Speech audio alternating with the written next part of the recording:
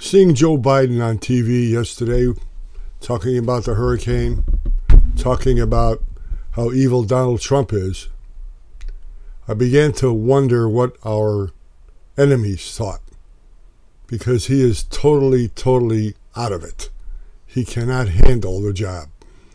Listening to Kamala Harris, who cannot answer a simple question, you wonder what our enemies think, and you wonder what's in store if Donald Trump wins the election between now and his inauguration date.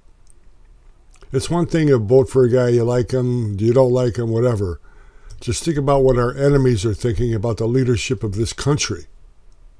And it's sort of a scary situation what we have right now, because we have no president. I have no idea who's making the decisions.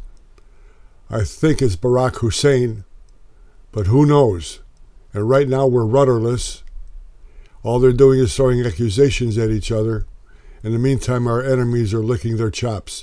That's something to be careful about, because we know with at least 2 million gotaways surrendering into the United States from their countries, their prisons, in our country, you know there's enough terrorists here to cause some real damage. Remember who let them in? We have a Department of Homeland Security head from Cuba. Remember the great Cuban boat lift, where Cuba emptied their prisons? He knows all about it. He probably facilitated what's going on. It's amazing to me. At least if Donald Trump gets elected, the best thing he's going to do is to put department heads and cabinet members in place who are very efficient and know how to do their jobs.